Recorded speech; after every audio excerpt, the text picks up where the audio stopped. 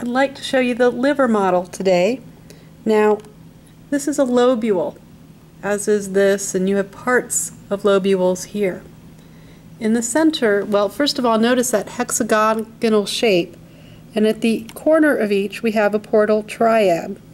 Here we can see green, red, and purple, and we'll look at that more closely on the other side of this model in a moment. This purple in the center, that is the central vein. So we get the idea that there are many lobules within the liver. Now, this is a close-up of this part of a lobule. So this is the central vein here.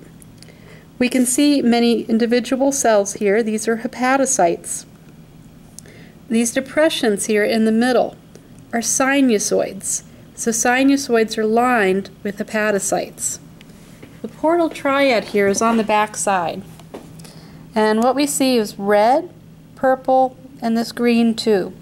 This green tube is the bile duct. The purple tube is the hepatic portal vein, and the hepatic artery is in red here.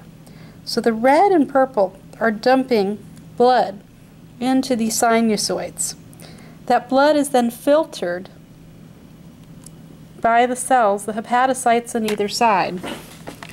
Not sure how close to get, so let's see.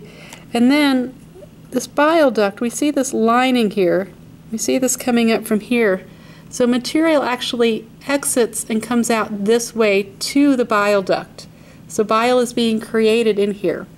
Whereas material that is being delivered from the artery and vein is coming through these sinusoids to the central vein. And from the central vein it will exit the liver, moving to the inferior vena cava. There is this spider-like cell in here. One here. There's another one right there. Those are Kupffer cells. And they are designed to help filter out things that don't belong. So they are an immunity cell present in here. All right, that covers our liver model. Thank you for listening.